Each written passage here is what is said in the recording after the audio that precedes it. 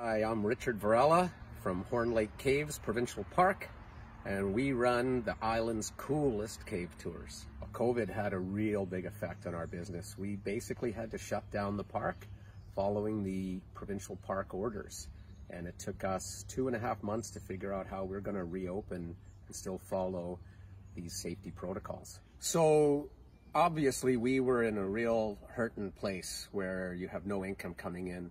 We had to come up with new protocols, new marketing, new images, new text on the website, all of this with no revenue coming in. It was a big challenge for us.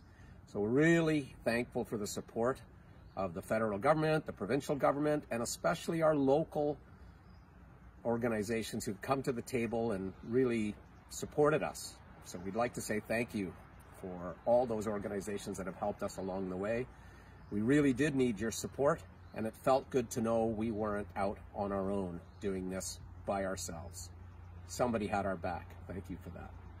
We're especially grateful to Rebound Oceanside for their support, because without it, we would have real trouble getting ourselves open. And we knew that it's an attraction for the whole community.